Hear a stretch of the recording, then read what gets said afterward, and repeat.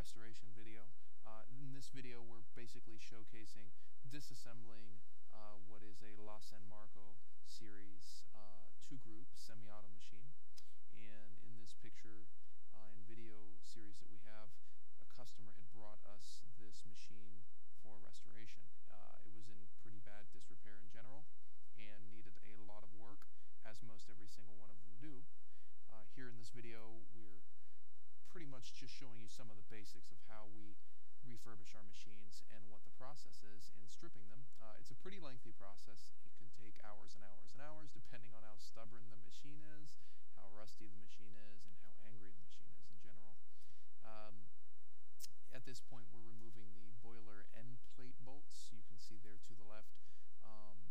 And then once we have the boiler end plate bolts off, we'll remove the element bolts, and out comes the element here. And they're all in pretty poor shape, typically needing replacement regardless. We do tend to ohm all the meters just to verify that they're toast, but in most cases they are below spec and need to be replaced. Some of the other process here that has not been showcased in this video is removing the group heads, removing the external panels, and body parts. We did that prior to the video to get people to see a little more of the meat of the process here. And as you can tell, we're drilling at this point. We're removing the entire harness mount plate assembly. On these old machines they had a nice hinge that you could swing it out and swing it in, and so we have to drill those rivets out, and it's quite a process just to get all this stuff disconnected in the first place, but also have to pull it from the frame. So here we're just removing those bolts, rivet heads rather, and going to take the entire harness out and with us to the cleanup table. We typically check through the harness pretty thoroughly and make sure there's no issues and terminals that need to be replaced after cleanup. Here we're just removing all the power cables. As you can see, we're going to remove the pressure stat assembly here, and off it comes. All of it intact as one piece, including the trigger box, goes away for cleanup and testing later on.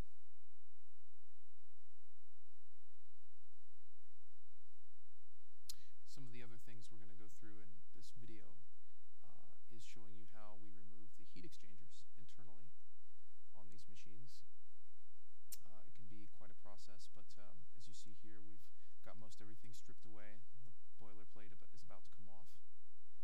Again, we've already pulled the element out. Prior to this machine being brought to the paint shop, we have to strip it to the frame, obviously, and remove every single nut and bolt from the frame. So we basically have a lot of work to do. Here you can see we've removed the end plate and scooped out some garbage for you. See that? It's pretty foul. That's a lot of scale and minerals and milk that have built up in that machine. We're going to remove the subsection of basically all the copper pipettes that lead into manual fill valve assembly here, and I'm going to disassemble that.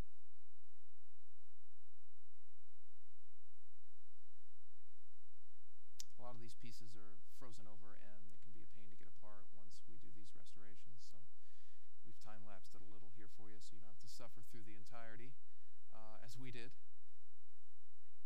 And we'll separate all these valves and all these components. You can see the autofill's been removed there. And all of these components are going to go into an acid dip. We usually use muriatic acid or citric, depending, and that gets all the organic material out of the lines inside and out. We've gone ahead and removed most of the copper pipettes here to separate everything. We're going to continue to work on that section.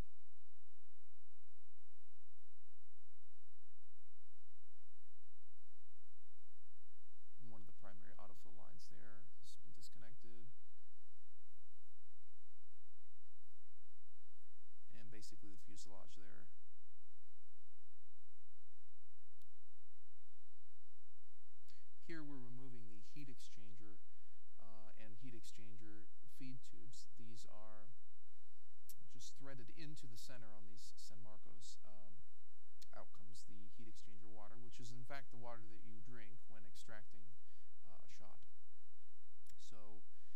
inside of the exchangers are inside the boiler, and they can be kind of dirty, and they get filled up with crud. We're going to show you a breakdown here of a heat exchanger now.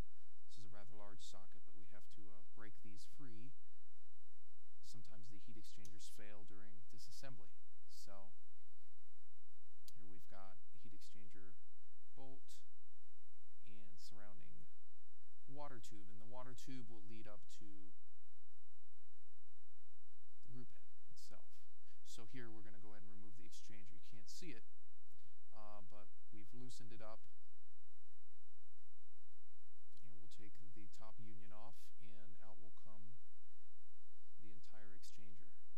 And some of these get deformed, some of them get damaged from removal, some of them already have holes in them.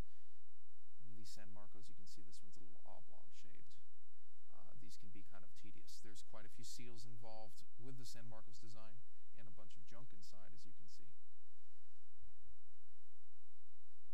I'm going to go ahead and work on the second one now. This is the 2 groups, so it has 2 exchangers. If it was a 3, it would have 3. If it was a 1, it would have 1.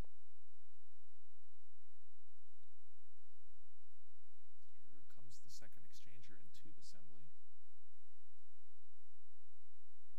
If our machines have crusted in exchangers, if the nickel plating is worn off during our disassembly process, we discover that it's out of spec, we replace the exchanger. It's pretty common that we do. Some of them just don't make it past 10, 15 years.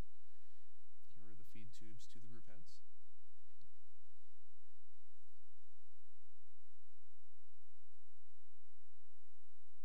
And we're going to go ahead and pull the exchanger. Can be a little bit of work.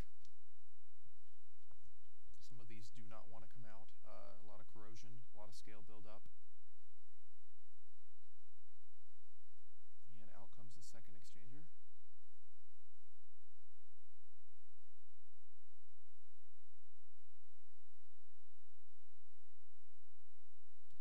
Again, sometimes very frustrating to get out.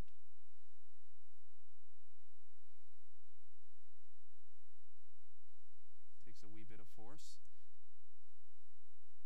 and out it should come. Here's the exchanger. You can see there's crud falling out of it. This one's in better shape than the other one. You can see that the plating is mostly on there. Pretty corroded, as you can tell.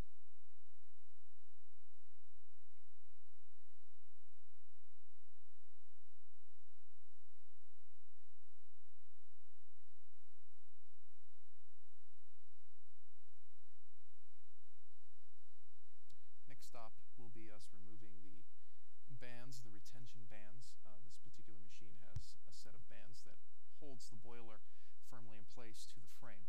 The frame is a box steel frame. It has several attaching points for different parts of the machine, steam valves, i.e. water valve, and so on.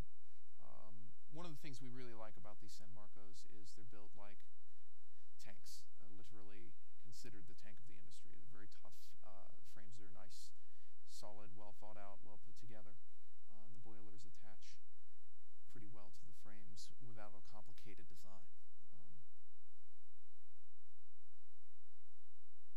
Sometimes these bands get frozen or rusty, and we do wind up replacing them pretty often.